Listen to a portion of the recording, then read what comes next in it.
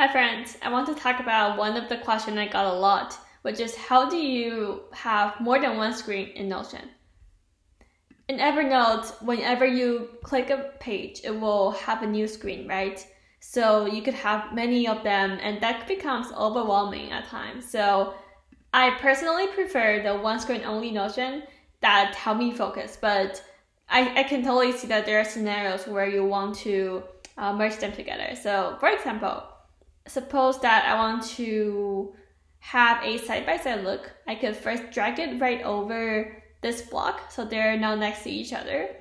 And you can see that, well, I could see them right next to each other, right? But then they're kind of lengthened. You couldn't really have a nice overview. So at this moment, I would go to the dot and then click full width. So this will make it easier to view, and if you want to cancel the toggle, you could always do that by changing it to bullet.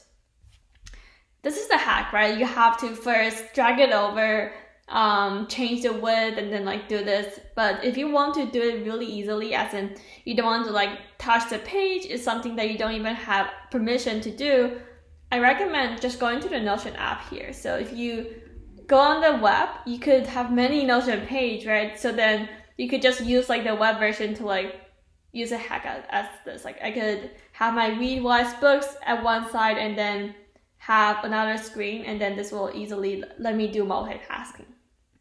So yeah, I actually do recommend not using the web because I feel like that defeats the purpose of having one screen helping you focus. But if you really need to do so, that's a good way.